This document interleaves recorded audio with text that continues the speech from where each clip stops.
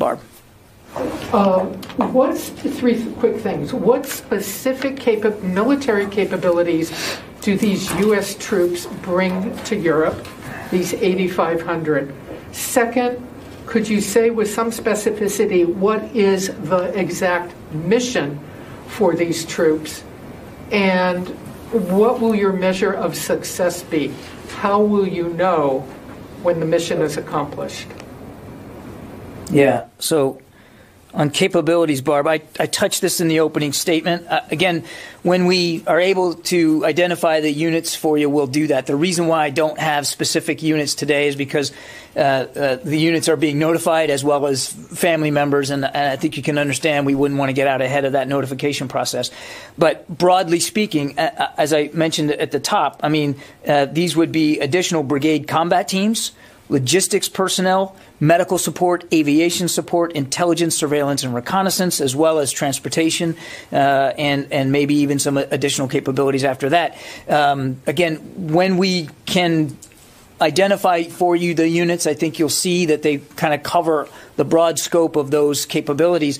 Missions haven't been assigned. I mean, the Ready Response Force hasn't been activated, and so there's not a mission per se. This is about the Secretary wanting to get ahead of the potential activation and making sure that these units have the time to prepare if and only if they're deployed. And then you had when will you know success? Again, there's been no activation, so there's been no mission assigned. So it's very difficult for me to give you an up check or a down check on on what equates success. What this is about, though, is reassurance to our NATO allies. And we've been talking about that for quite some time, that we're going to be ready, we're going to be prepared to help bolster our allies with capabilities they might need, and we're going to do this in lockstep with them and with the alliance.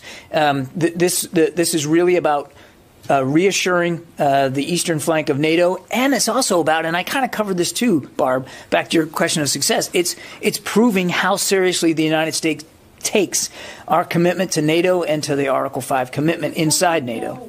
How will you know when your military goals are achieved? Again, Barb, there's been no mission assigned right now. This is about getting troops ready. And back to what we're trying to achieve is a couple of things. Obviously, we still would like to deter Vladimir Putin and the Russians from another incursion, number one. Number two, it's to make sure that we're bolstering and staying unified with the alliance, that the alliance stays strong. And so the large bulk of the reason for this, these prepare to deploy orders is really to make sure that we're ready to bolster the NATO alliance and to prove the solidarity of the alliance. Those are the two sort of big outcomes here.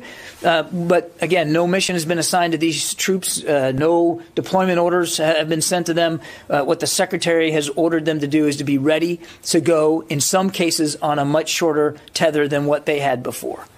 Jen.